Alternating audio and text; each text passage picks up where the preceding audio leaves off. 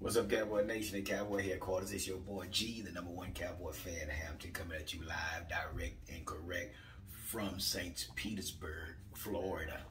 Yeah, I'm here down here with doing business down here in Florida. I'll be down here for a week. So yeah, from the West Coast to the East Coast. So here I am in my hotel room.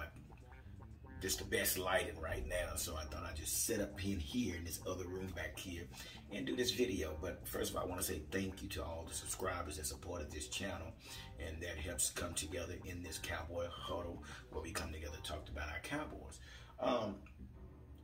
Let's get right down to business, and I'm just going to say it like this. So if you haven't heard, we know now that La'el Collins has been suspended for 5 games. 5. Now, what's been reported is that basically he did not report to taking a drug test. What drug test that was, we do not know. But we know that it has been official that he is suspended for 5 games. Bad timing. Bad timing. I'm going to talk about that a little bit. Let me say this here, guys. And I know that a lot of these players on this team are young.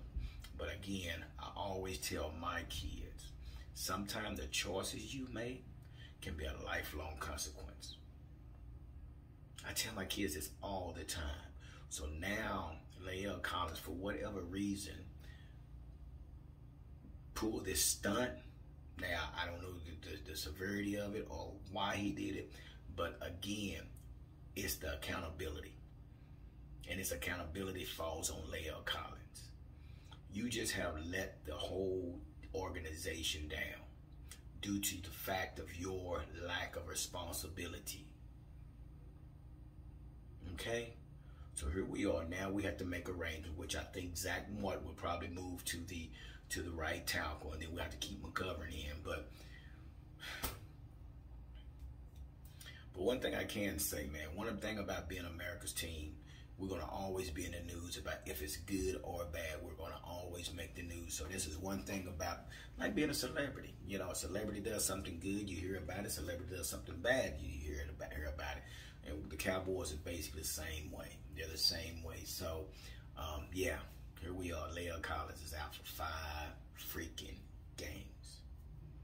And this is to any individual, young adult, whatever. The things you do can affect you long term. Bad choices, bad consequences. Good choices, great rewards. Just that simple. So here we are.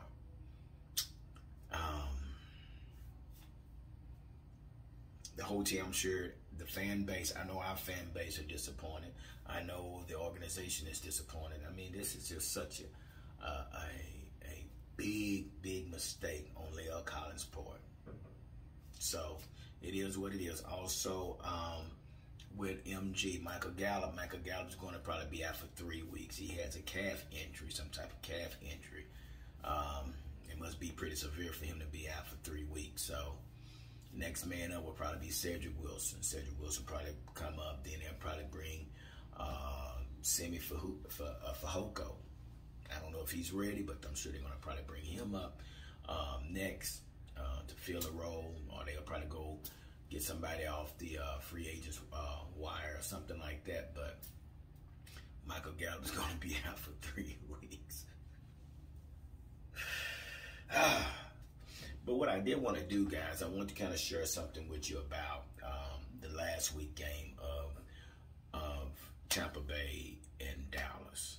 And one thing I did forget to mention, and I know I said how great the defense look and how good they look, but I also have to make mention that Anthony Brown and Jordan Lewis. Jordan Lewis did redeem himself, but Anthony Brown, we might have to do something different. It was been mentioned to me, and I kind of agree. I heard somebody say, you know, we might well just let Na'Shawn Wright play. Why not? Let him play. But Anthony Brown is not the answer. I would rather get beat by a rookie than to have a veteran like Anthony Brown just to get torched like he did. So don't be surprised if you see Na'Shawn Wright getting some reps out there along with Anthony Brown. But they're definitely going to have to make some decisions at this cornerback because that hurt us. But now I can say this with Greg the Leg Zerline. He did take accountability. He said it was my fault. He said it was my fault. So, you know, he didn't make any excuses. He owned up to it, and basically he realized that what he did was not acceptable. And I sure hope he fixes it. But again, we do know that because of that back surgery, that, you know, it just made it hard for him. So, but he didn't make excuses about that. So, which I can respect that. But so now here we are. We're getting prepared for the Chargers, which they're playing today. I haven't had a chance to look at the Washington football team and the Chargers, but I can say something about the Chargers. So basically, the Chargers defense features multiple All-Pro players, which one is Joey Bosa, safety Derwin James, and Chris Harris at cornerback. So I'm gonna go back and do a little film study on the Chargers. We'll talk a little bit more about the Chargers, but I did want to get on here and report to you guys of the latest of what's going on. So you guys let me know, what do y'all think? What should we do? How should we deal with this? Again, I say Zach Martin has to move to right tackle. Then you're going to have to keep McGovern in at the guard.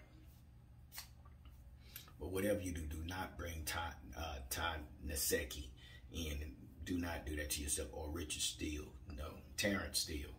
We cannot do that. That doesn't make sense. So anyway, guys, I just want to shout out to you guys, man. Make sure you go to our Facebook page to kind of see some of the latest stuff we got up on our social media as well. But again, guys, here I am in Florida. I'll be here for a week. So we got a conference down here. So I'm still rocking my Dallas stuff. So anyway, guys, you guys enjoy the rest of your Sunday.